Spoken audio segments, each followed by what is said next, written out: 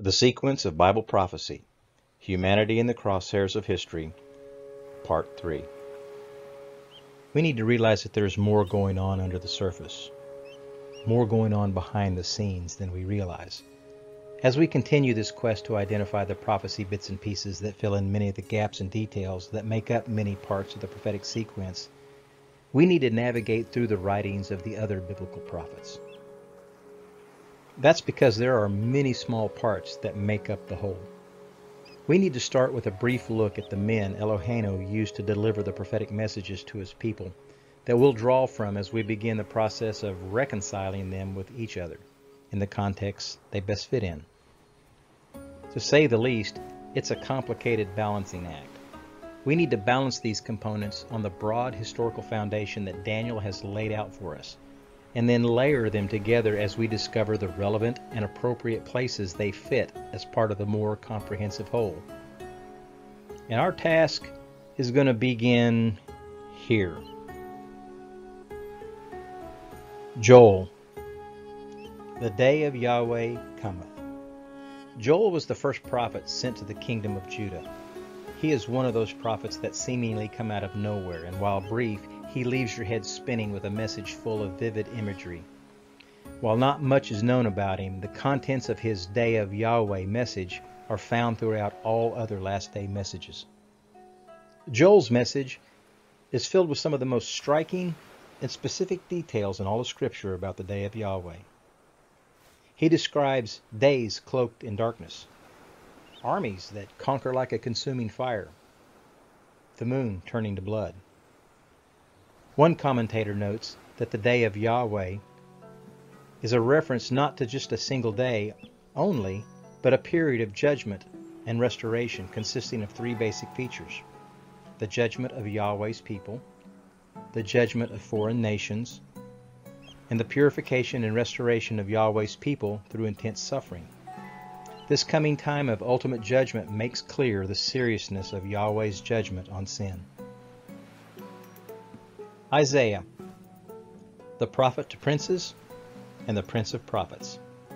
While not the first, Joel preceded him by about 100 years.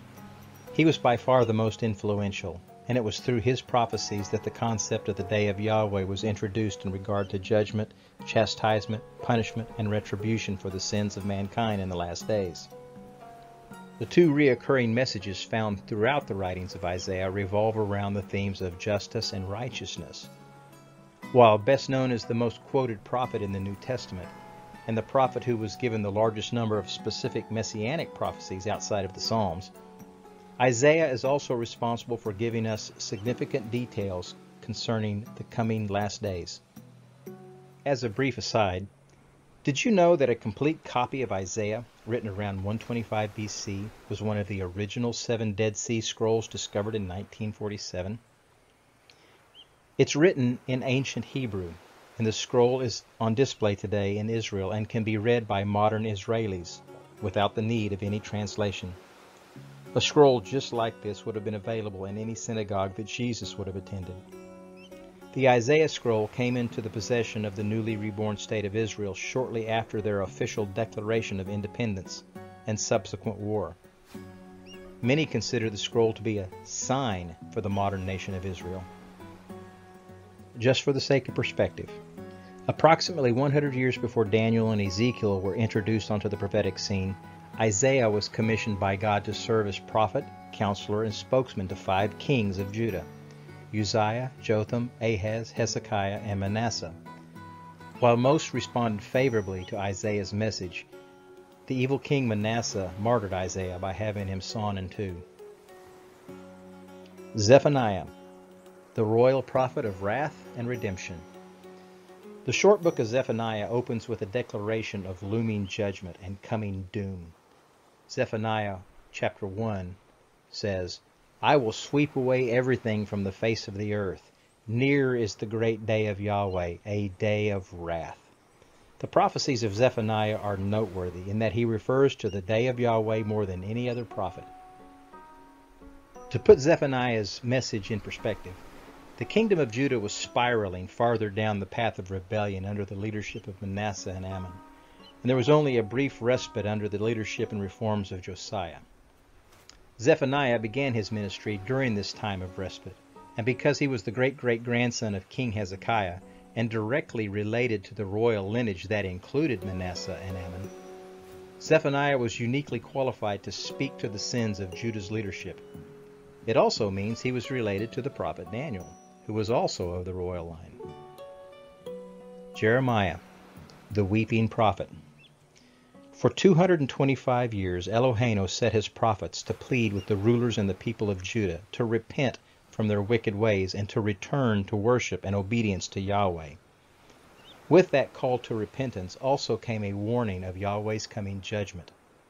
Jeremiah's message to the people was, "The time has come." Jeremiah was the final voice of warning and the first voice of anguish and horror as the kingdom of Judah took their final steps into the abyss of Yahweh's promised judgment. The time of warning had passed. The time of chastisement had begun. Jerusalem was overtaken and the temple was destroyed. Jeremiah's life and ministry were equally divided between the final years before the exile and the first years of the exile. His message was the hinge that swung from horror to hope. And for the sake of perspective, specifically of importance to us is Jeremiah's prophecies recorded in chapters 25 and 29. Jeremiah 25 says, "Therefore thus saith Yahweh Tsabaoth, because you have not obeyed my words, this whole land shall become a ruin and a waste, and these nations shall serve the king of Babylon 70 years. Jeremiah 29 says, "For thus saith Yahweh, that after 70 years be accomplished at Babylon, I will visit you, and causing you to return to this place." Because it was the reading of these specific words that led Daniel to the discovery of the 70 weeks of years prophecy. Daniel 9, 1 and 2 says, "In the first year of Darius, the son of Ahasuerus, of the seed of the Medes, which was made king over the realm of the Chaldeans, in the first year of his reign, I, Daniel, understood by the books the number of years, whereof the word of Yahweh came to Jeremiah the prophet, that he would accomplish 70 years in the desolations of Jerusalem." Zechariah, prophet to the returned. Zechariah was a priest and a prophet. When he was younger, it is highly probable that he worked alongside the older prophet Haggai, delivering messages of caution and encouragement to the remnant of recently returned exiles from Babylon. Zechariah provided specific prophecy about their immediate and distant future, which was no doubt a great encouragement. The book of Zechariah contains the clearest and largest number of messianic passages found among the minor prophets. He sees both the first coming of Messiah as well as his second coming, and according to Zechariah, he will come as Savior, Judge, and ultimately as the righteous King ruling his people from Jerusalem. Zechariah concluded his book by looking into the distant future, first at the rejection of the Messiah by Israel, and then at his eventual reign when Israel will finally be delivered. Again, for the sake of perspective, 1 year after Daniel has the vision of the 70 weeks of years, Zechariah has a vision that introduces us to 4 horses patrolling the earth. Zechariah chapter 1, 7 through 10. Only one of them has a rider. These horses bear a striking similarity to the 4 horses recorded in Revelation. Also of note is the fact that it is the prophet Zechariah that provides us with the prophecy detailing the triumphal entry of Jesus on his way to his death for us. This specific prophecy, as we have already seen, signals the completion of Daniel's 69th week of years. Now it's time to start putting this stuff all together. Now that we've identified where some of our prophetic puzzle pieces will come from, it is now time to start putting them into place sequentially and building up the necessary levels where needed. Ezekiel, the other prophet in Babylon. Did you know that in the modern-day city of Al-Kifl, Iraq, which is roughly 50 miles south of Baghdad, was found within the tomb of the prophet Ezekiel 66 marble and basalt tablets on which were inscribed the complete writings of this ancient prophet. They were etched in ancient Hebrew and in bas relief on the entire surface on one side. They were purposely placed in Ezekiel's tomb with the writing obscured, with only the blank side of the tablets visible until they were found a little over 100 years ago.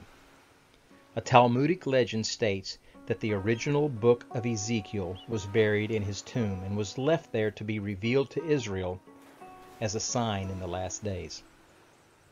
Ezekiel was a Jewish priest of the lineage of the high priest. He was taken into captivity when he was approximately 25 years old, after the walls of Jerusalem were breached by Nebuchadnezzar in 597 BC. Ezekiel would have realistically taken part in official temple duties before he and his family were relocated to Tel Aviv, a city approximately 100 miles northwest of Babylon on the banks of the Euphrates, with the other exiles during Zedekiah's reign, 8 years after the first group of exiles were taken, of which Daniel was part of, and 10 years before the final fall of Jerusalem and the destruction of the temple. God's call to Ezekiel came to him around 593 BC, 5 years after he was taken captive. From this time forward, his message and prophecies can be divided into two distinct segments. For the first 7 years, his message and prophecies concerning the kingdom of Judah was of judgment to come, which culminated in the destruction of the temple and the complete exile of Judah. In the 15 years following the exile, Ezekiel's message and prophecies concerning Israel and Judah changed to one concerning the restoration to come. For the sake of perspective, Ezekiel was probably just a few years older than Daniel, and his final message was recorded about halfway into Daniel's ministry, around the same time when Daniel had just interpreted Nebuchadnezzar's dream concerning the madness that would come upon him for 7 years because of his hubris and pride. There is no further word from Ezekiel after this time. The portion of Ezekiel's prophecies that we're interested in fall within the restoration to come segment of his ministry, delivered in the years between the time Nebuchadnezzar had Shadrach, Meshach, and Abednego thrust into a fiery furnace, and the time that he succumbed to his prophesied madness. And for the purposes of our searching for a last day sequence, we're only going to focus on a few specific prophecies. Thus saith the Lord, Behold, I, even I, will both search my sheep and seek them out, and I will bring them out from the people and gather them from the countries, and will bring them to their own land, and feed them upon the mountains of Israel by the rivers, and in all the inhabited places of the country. Ezekiel 34, 11 and 13. The trigger is being set. Thus saith the Lord God, Because the enemy hath said against you, Aha, even the ancient high places are ours in possession, because they have made you desolate and swallowed you up on every side, that you might be a possession unto the residue of the heathen, and are an infamy of the people. Behold, I have spoken in my jealousy and in my fury, because you have borne the shame of the heathen. Therefore, thus saith the Lord God, I have lifted my hand. Surely the heathen that are about you, they shall bear their shame. For behold, I am for you, and I will turn unto you. Ezekiel 36, 1 through 9. Can these bones live? Ezekiel chapter 37, 3 through 5 says, And he said unto me, Son of man, can these bones live? And I answered, Ah, Lord God, you know. Again he said unto me, Prophesy unto these bones, and say unto them, O ye dry bones, hear the word of the Lord. Thus saith the Lord God, Behold, I will cause breath to enter into you, and you shall live. Thus saith the Lord God, Behold, O my people, I will open your graves, and cause you to come out of your graves, and bring you into the land of Israel, and you shall know that I am the Lord, when I have opened your graves, O my people, and brought you out of your graves. Ezekiel 37, 12 through 13. The trigger. Shall the earth be made to give birth in one day, or shall a nation be born at once? For as soon as Zion was in labor, she gave birth to her children. Isaiah 66, 8. On May 15, 1948, 3 years after the Holocaust and almost 2,000 years in exile, the independent nation of Israel was rebirthed onto the world stage. Immediately attacked by 5 well-trained, well-armed Arab armies commanded by officers from some of the world's major powers, the frail, untrained, and ill-equipped Holocaust survivors prevailed. Did you know that the state of Texas is 33 times larger than the tiny nation of Israel? The entire western edge of the country is situated on the Mediterranean Sea, and it is surrounded on the 3 remaining sides by countries significantly larger than Israel. These hostile countries have consistently exhibited a demonic intent on destroying them. In chapter 17 of Isaiah, we find a series of 3 obscure prophetic verses that may have growing significance in light of current events and be pointing us to a possible trigger. If placing the fulfillment of this prophecy at this point in the sequence of events is correct, the fulfillment of these prophetic verses may be the point where things begin to move forward rapidly. Isaiah 17:1. Behold, Damascus is taken away from being a city, and it shall be a ruinous heap. Damascus is recognized by the UNESCO World Heritage Center as one of the oldest continuously inhabited cities in the world. The city has been conquered many times over the past 4,000 years, but it has never been completely destroyed. That means Isaiah 17:1 has not yet been fulfilled. The first mention of Damascus in the Bible is found in Genesis 14:1, when Abraham rescued Lot from Amraphel and the 3 other kings that went to war with Sodom and Gomorrah in the 2nd millennium BC. Jasher 16:1 says that this Amraphel is Nimrod, and many scholars are in agreement with him. Isaiah 17:2. The cities of Aroer are forsaken. They shall be for flocks, which lie down, and none shall be afraid. Archaeology has confirmed the location of the ancient cities of Aroer. They are located on the east side of the Dead Sea in the country of Jordan. Isaiah 17:3 says, The fortress shall also cease from Ephraim, and the kingdom, or dominion, from Damascus, and the remnant of Syria. When Joshua allocated the land to the tribe of Ephraim in the Promised Land, their tribal borders fell into what is currently known as the West Bank. Currently, Ephraim is a Palestinian stronghold. Damascus has been a seat of power ruled by Islamic leaders since 634 AD and under some form of Turkish domination since 878 AD up until 1946. Turkey wants it back. The significance of this current geopolitical alignment should not be ignored, nor should it be underestimated. Over the years, we have seen conflicts and increasing terrorist activity coming from both the Gaza Strip and the West Bank.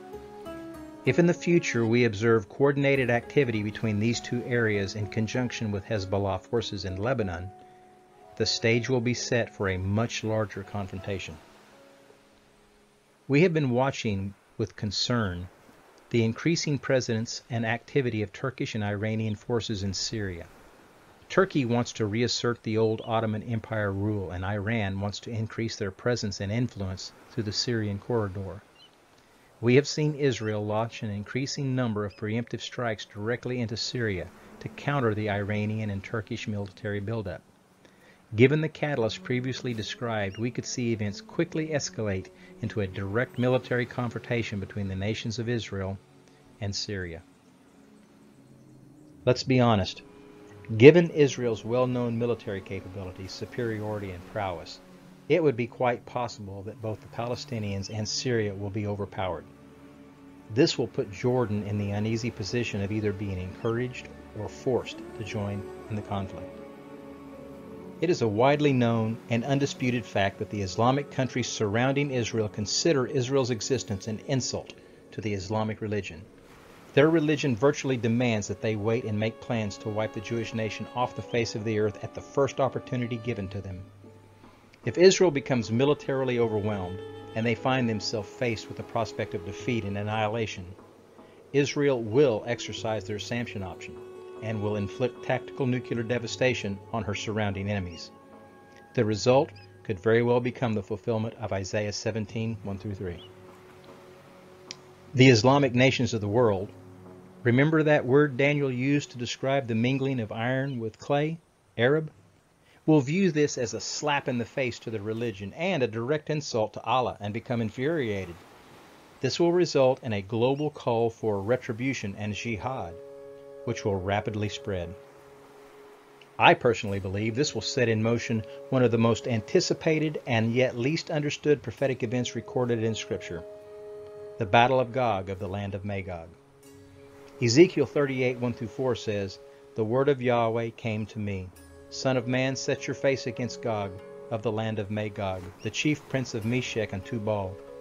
Prophesy against him and say, This is what Adonai Yahweh says, I am against you, O Gog, chief prince of Meshech and Tubal.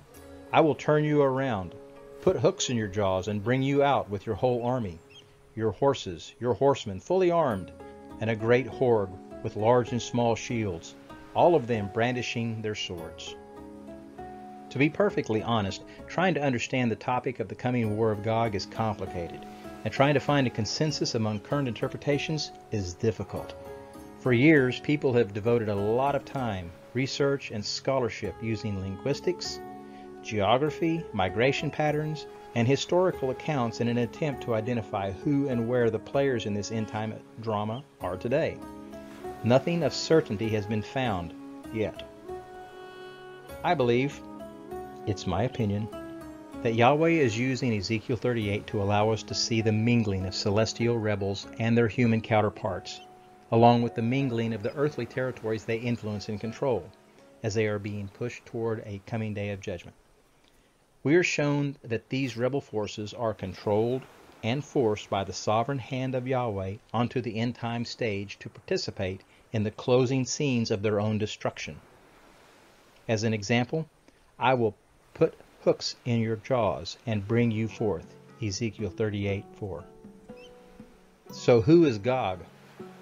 We can see that Yahweh is directing this prophecy in Ezekiel 38 not at a person and not at a country, but rather a spiritual entity known as Gog, an entity that is somehow closely associated with a geographical location identified as Magog. And apparently this same entity holds a position of rank that is considered to be the chief prince or head, Rosh, controlling entity of two other geographical locations called Meshech and Tubal. Could we be talking about sacred mountains? Ezekiel 38:15 says, "And you shall come from your place out of the north parts." In verse 15, we are given information that tells us that this entity called Gog has a makom, a place, a designated home, a station, an abode, a region located in the Yaraka, extreme parts, recesses, or side of somewhere in a location called Saphon, the north. There just happens to be a mountain called Saphon. It is due north of Jerusalem. It is located on the Mediterranean coast on the border between Turkey and Syria, and it's considered to be the Near Eastern version of Mount Olympus. It has a long history of being a sacred mountain.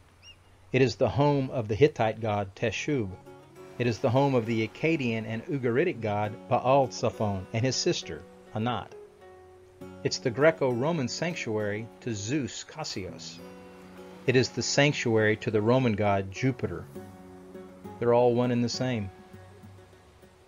So who makes up this confederacy? And exactly how large and how widespread is it going to be? What we do know for sure is that when we look into the table of nations found in Genesis 10, we find the majority of the names in Ezekiel 38 directly associated with the migration of 5 of Japheth's sons and 1 grandson, and 2 of Ham's sons. After Yahweh confused the languages at the Tower of Babel, all of the descendants of Noah and his sons divided up into tribes of common speech and dispersed into different parts of the world. While not exact, there are some clues as to the general direction they went. The tribes of Japheth are commonly known to have moved to the north and east and to the north and west from the ancient city of Eridu, the city where the remains of the unfinished Tower of Babel are located. As they began to settle in the Anatolian area, their descendants later became associated with the Hurrian culture. Japheth's son Magog settled his tribes in the central part of Anatolia, in what is now Turkey. This would become the area where the Hittite kingdom emerged. Japheth's son Meshech settled in eastern Anatolia and became known as the Mitanni, and his son Tubal settled in northern Anatolia along the coast of the Black Sea and became associated with the ancient Kaska and Tumana peoples. Japheth's son Gomer settled in northwestern Anatolia, also known as the Ahiyawa kingdom, before continuing their move into Europe. And Japheth's grandson, Gomer's son, Togarma, settled in southeastern Anatolia along the Aegean Sea as the Arzawa kingdom. Mahdi, the last son of Japheth mentioned in Ezekiel 38, is not called out by his name but by his epithet, Persia, which means pure or splendid. The tribes of Mahdi began moving east of Anatolia and originally settled in what we know as Iran today. The remaining names mentioned in Ezekiel's end-time confederacy are two of Ham's sons. Ham and his tribes moved west of Eridu and then south, moving through the Levant and into the African continent. Ham's son Cush, called Ethiopia in the text, was the father of the infamous rebel Nimrod, instigator of the building of the Tower of Babel. After they left Eridu, Cush moved his family's tribes almost due south of Eridu to the coastland areas along the Red Sea, Arabian Sea, and the Indian Ocean. The tribes of Ham's son Put, called Libya in the text, occupied the coastal region in North Africa along the Mediterranean coast. 4,000 years ago, archaeology has shown this area was at one time a very fertile, very lush, well-watered, and highly productive growing zone in the ancient world. All indications tell us that at one time conditions were similar, if not extending up into the Fertile Crescent in Mesopotamia. Ezekiel 38, 1-6. This is what Adonai Yahweh says. I am against you, O Gog, chief prince of Meshech and Tubal. I will turn you around, put hooks in your jaws, and bring you out with your whole army, your horses, your horsemen fully armed, and a great horde with large and small shields, all of them brandishing their swords. Persia, Cush, and Put will be with them, all with shields and helmets. Also Gomer, with all its troops, and Beth Togarma, from the far north, with all its troops, and the many nations with you. If you take a look at the map of the Ezekiel 38 Confederacy we just lined out, and a map of the Islamic Empire, they look similar. Is this a coincidence? According to Ezekiel 38, Yahweh is going to force a confrontation with the principality known as Gog, also known as Teshub, Marduk, Baal, Zeus, Jupiter, and Saturn, that uses as his base of operations a sacred mountain called Mount Siphon, located in Turkey. This spiritual ruler will assemble an alliance of earthly nations that we can see looks strangely similar to many Islamic nations we know of today, as a response to what may have been the nation of Israel's fulfillment of Isaiah chapter 17 prophecies. This principality is going to coordinate a military response to Israel's apparent Isaiah 17 victory, and will want to exact revenge on targeting the nation of Israel, which happens to be home of another sacred mountain called Mount Zion. In times past, and we know will happen once again in the future, Mount Zion will be the earthly base of operations in the next end-time prophetic phase for Yahweh and his son Jesus, who will sit on the throne of David as King of Kings and Lord of Lords on that mountain. Gog will bring together a very large, well-equipped, demonically inspired, and demonically empowered military strike force made up of fallen men who are faithful followers of the Horned One. They will launch an attack on the nation of Israel with the ultimate goal of defeating the Elohim the Jewish people represent, negating the promises Yahweh made to them, totally eradicating the Jews that have returned to the land, and destroying the religion the Jewish people stand for. The Islamic crescent and star motif is seen and recognized throughout all Islamic nations. But it is a motif that did not originate, nor is it exclusive to Islam. The root of this symbol, and the ancient celestial rebel it represents, and the pantheon it is associated with, goes back to more ancient times and a much, much older religion. In the days of ancient Sumer, the crescent symbol represented the Sumerians' oldest and most powerful Elohim. An Elohim who played a very well-established and long-standing role not only in Mesopotamian religion and mythology, but also in the earliest pre-Islamic religious pantheon. Originally known as Nana, but later called on by the name Sin, this deity was recognized as father of the Elohim, Anu, chief of the Elohim, Enlil, Marduk, creator of all things, Enki, Enuma, Elish, and Lord of Wisdom, Enzu, Nabu. Although many temples were dedicated to Nana throughout ancient Mesopotamia, his chief sanctuary city and seat of worship was located 11.5 miles from Eridu at the Great Ziggurat, located in what was once considered to be Ur of the Chaldees, located in modern-day Iraq. The second most important sanctuary city was in Haran, approximately 30 miles from Sanalurfa, what is now an accepted site of Ur of the Chaldees, a city located in Turkey, and only 38 miles from the world's oldest known temple site of Göbekli Tepe. Coincidence? I have often asked myself, does Isaiah 17 equal Ezekiel 38 equal a trigger event? Isaiah 17:12-13 says, "Woe to the multitude of many people, which make a noise like the roaring of Yam, and to the uproar of nations that make a tumult, like the crashing of desolating waters. The nations shall roar like the desolation of many waters, but Yahweh shall rebuke them, and they shall flee far off, and shall be chased as the chaff of the mountains before the wind, and like the rolling thing before the whirlwind." Two noteworthy things are going to happen when the next prophetic move is made. One, the cosmic rebels and their human allies are going to be forced into open conflict with Yahweh once again. And second, the nation of Israel, now in the land in unbelief, will be forced to recognize the Elohim of Abraham, Isaac, and Jacob.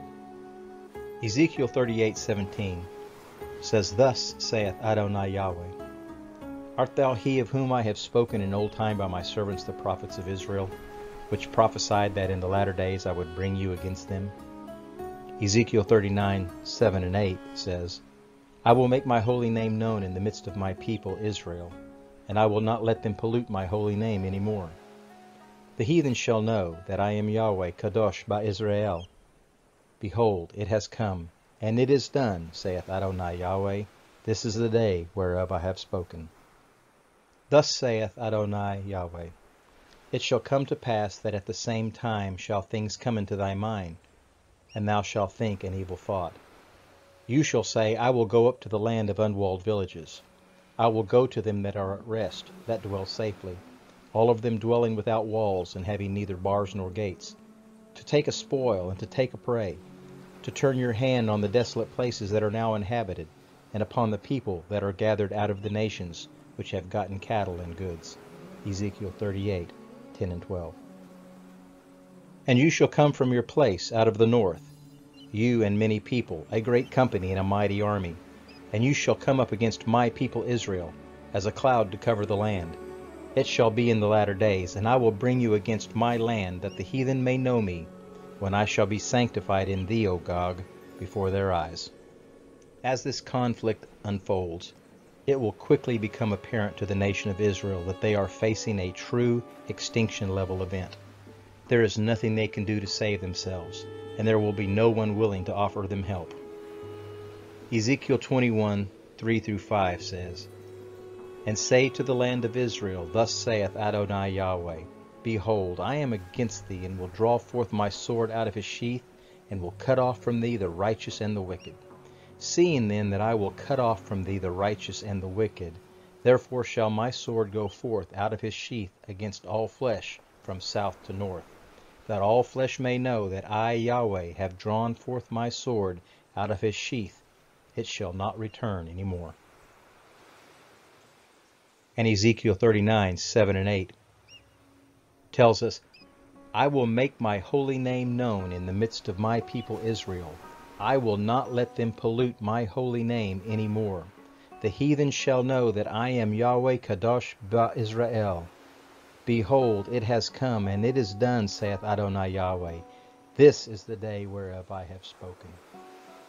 The proud and resourceful, the resilient and very capable nation of Israel that miraculously emerged from the ash heap of history and enjoyed military success through numerous wars and conflicts, has stubbornly refused to officially recognize the existence of the one true Elohim of Israel until now.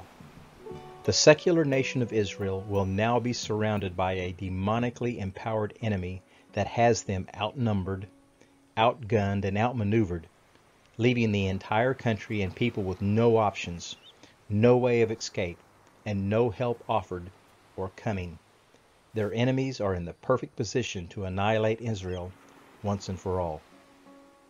All hands shall become feeble, and all knees shall become weak as water. They shall also gird themselves with sackcloth, and horror shall cover them. Shame shall be on all the faces, and baldness upon all their heads. They shall cast their silver in the streets, and their gold shall not be able to deliver them in the day of the wrath of Yahweh. Ezekiel 7:17-19. For thus saith Yahweh, we have heard a voice of trembling, of fear, and not of peace. Ask ye now, and see whether a man doth travail with child. Whereof do I see every man with his hands on his loins as a woman in travail, and all faces are turned into paleness. Alas, for that day is great, so that none is like it. Jeremiah 30:5-7. Difficulty is the very atmosphere of miracle. It is miracle in its first stage. If it is to be a great miracle, the condition is not simply difficulty, but sheer impossibility. What happens next is pure divine miracle. Now, in the hour of Israel's most desperate need, the nation and the people officially bend their knees, bow their heads, and lift their voice in one accord to Yahweh, Elohei Israel, and humbly cry out and plead for their Elohim to help and deliver. And to their surprise, Yahweh hears and Yahweh answers. Did you know within Judaism there is found in Jewish writings a curious form of messianic hope that has led to the expectation of two messiahs? A Messiah ben Joseph and a Messiah ben David. Messiah ben Joseph, or Mashiach ben Ephraim, is expected to gather a great army from the reunited tribes and set up his kingdom in a restored Israel with Jerusalem as its capital. This will result in large armies from the surrounding nations to come and make war against him, as Ezekiel predicted, and will result in the death of Mashiach ben Joseph and many of his followers. Thereafter, Mashiach ben David will appear, raise Messiah ben Joseph and his faithful followers from the dead, and establish the final kingdom which will last forever. Psalm 78 tells us, Then Yahweh awakened as one out of sleep, and like a mighty man that roars by reason of wine, he smote his enemies in the hinder parts. He put them to a perpetual reproach. Isaiah 42 says, The Lord shall go forth as a mighty man. He shall rouse up jealous zeal like a man of war.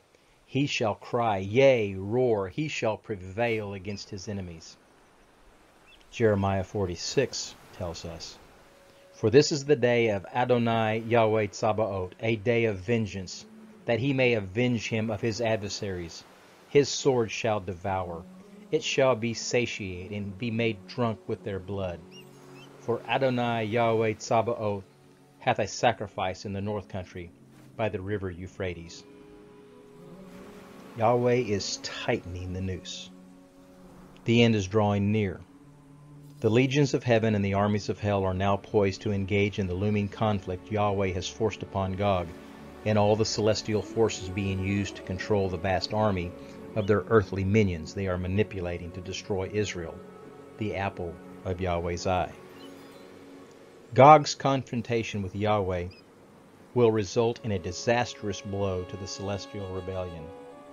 Zephaniah 2:10-11 tells us, This they will have in return for their pride, because they have reproached and magnified themselves against the people of Yahweh Tsabaoth.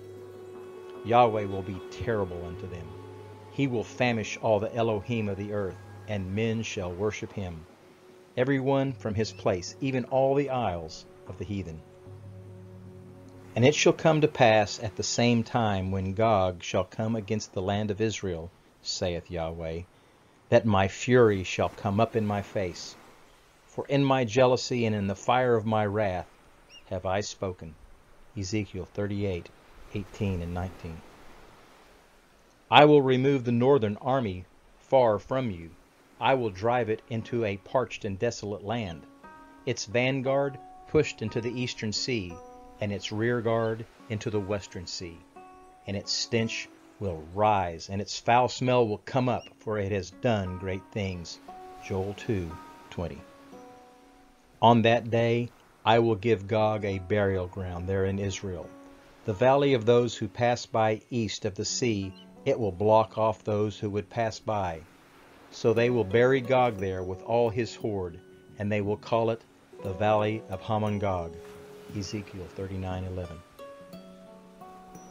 And the serpent poured out water like a river out of his mouth after the woman, so that he might cause her to be swept away with the flood. But the earth helped the woman, and the earth opened its mouth and consumed the flood, which the dragon poured out of its mouth. Revelation 12:15 and 16. According to Ezekiel's prophecies, the war with Gog is not going to be an ordinary battle, and neither will be the deliverance for Israel. Ezekiel 38:19 and 20 tells us, Surely in that day there shall be a great shaking in the land of Israel, so that the fish of the sea and the fowl of the heaven, and the beasts of the field, and all creeping things that creep on the earth, and all men that are upon the face of the earth, shall shake at my presence. The mountains shall be thrown down, the steep places shall fall, and every wall shall fall to the ground. As the forces of Gog surround Israel and position themselves for the death blow, Yahweh will strike them down. The multitude of your enemies will become like fine dust, and the multitude of the terrible ones shall be as chaff that passes away. Yea, it shall be at an instant, suddenly. You shall be visited by Yahweh Tsabaoth with thunder and with earthquake and great noise, with storm and tempest and flame of devouring fire. And the multitude of all the nations that fight against Ariel, even all that fight against her and her munition, and that distress her, shall be as a dream of a night vision.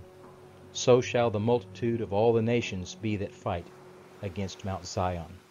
Isaiah 29:5-8. Elohei Shamayim Ve'eretz is going to dramatically deliver Israel from this invading horde. The deliverance will be so dramatic that not only Israel, but all the world will know. According to Ezekiel's description, Yahweh will strike the earth and the entire globe will quake. It will be as though every tectonic plate will move at once, and the surface of the earth will momentarily break free of its moorings. If an event of this magnitude takes place, even for just a few seconds, the resulting seismic, volcanic, and other geophysical effects it would produce will not only be felt all around the globe, the devastation and destruction it will cause is simply unfathomable and beyond imagination. Did you know that according to recent studies, over 40% of the world's total population live in 58 cities in close proximity to active tectonic plates?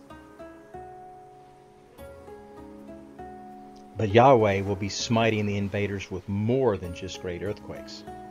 Isaiah 29:6 says, You shall be visited by Yahweh Tsabaoth with thunder, with earthquake and great noise, with storm and tempest and flame of devouring fire. Ezekiel 38:21 and 22 says, And I will call for a sword against him throughout all my mountains, saith Adonai Yahweh.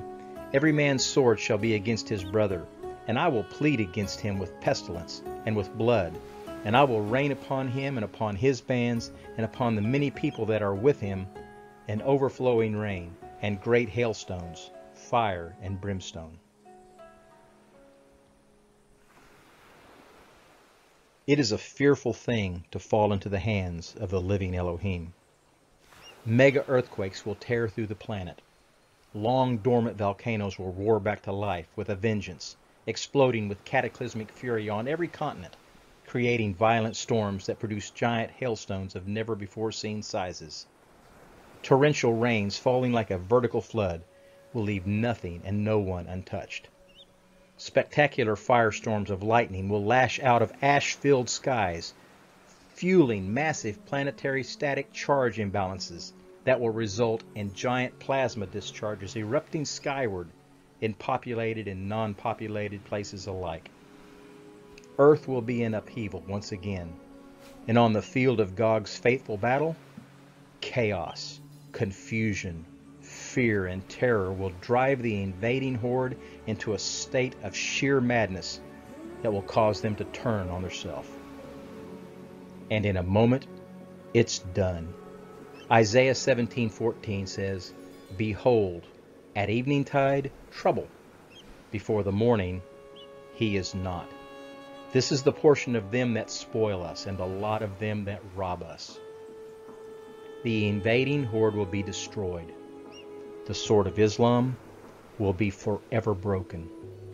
Israel will be divinely delivered, and through that deliverance, they will rediscover the Elohim of their forefathers. The face of the world will be changed.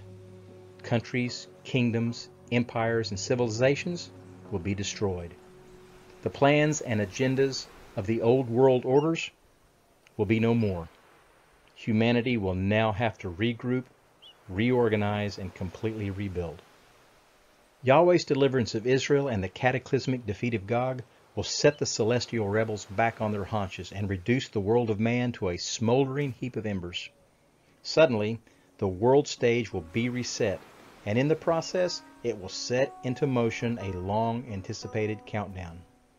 As survivors throughout the world begin to rise up from the ashes of the sudden onslaught of horrendous death, devastation, chaos, and rubble, we will see a radical new cast of characters being put into place.